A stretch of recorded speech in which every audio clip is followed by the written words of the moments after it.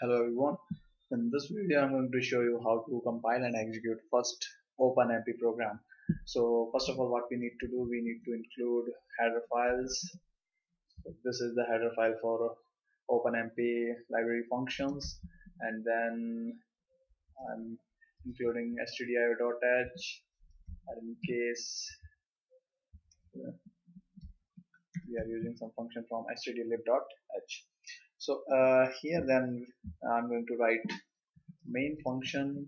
This function have two type of argument. First one is integer, another one is character pointer array.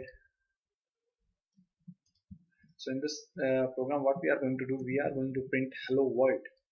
Now we want that message actually printed by different threads. So if there are three threads are executed by our program, so there will be three times printing. So I'm printing printf hello world. So this is a simple C program. But what I want this statement to be executed by different thread.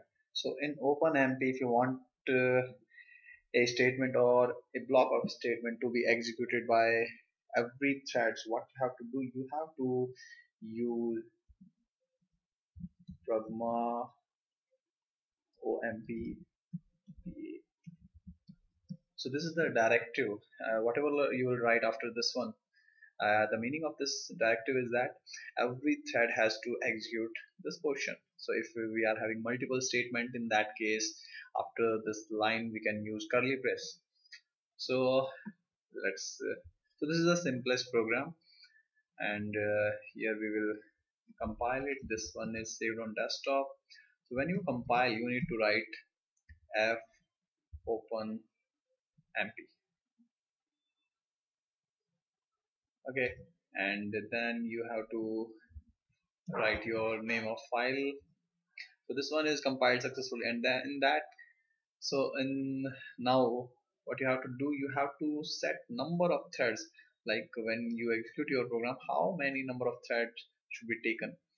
So in order to do that, you can do this thing. You can set environment variable p num threads, and let's say I'm taking 4.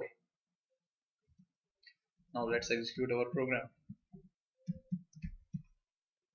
So if you can see our program, this hello world is printed 4 times. Now we are not sure which thread is printing which message.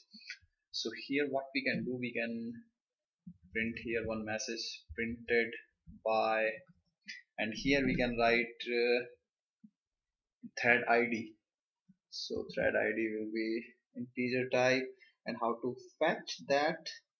So here we will use one function omp get thread num. So here and let's print this message on new line. So let's compile it again and execute it. So if you can see here which thread is printing. So this is the first thread, then the last thread, second last thread, and this is the second thread. So this is the simplest program we have compiled and executed successfully. Thank you very much for watching.